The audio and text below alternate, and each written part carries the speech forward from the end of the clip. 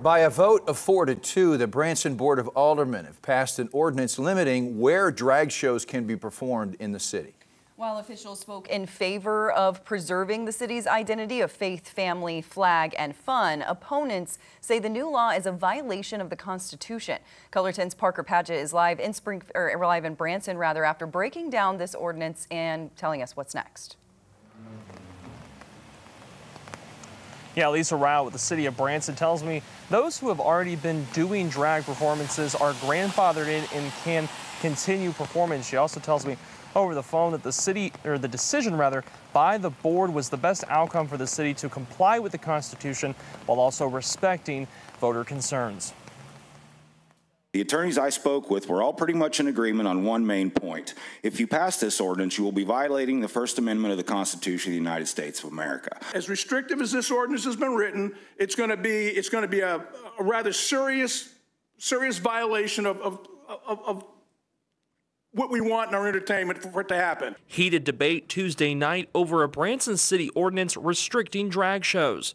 The Board of Aldermen defines drag shows as a performance where gender stereotypes are exaggerated and impersonated. The misconception is this board is allowing and inviting drag shows to come to Branson. This ordinance is not saying, yes, we're allowing it. This ordinance is saying that use is allowed based on our Constitution. We're just putting up some guardrails.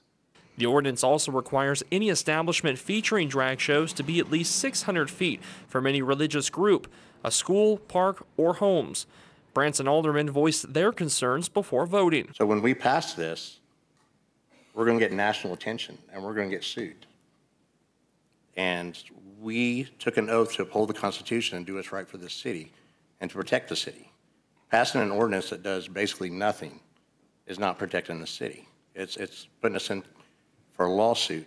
I'd be afraid that if one popped up, another one popped, and then all of a sudden we got Presley's drag show, Grand Jubilee drag show, Clay Cooper Theater drag show, Ferris wheel drag,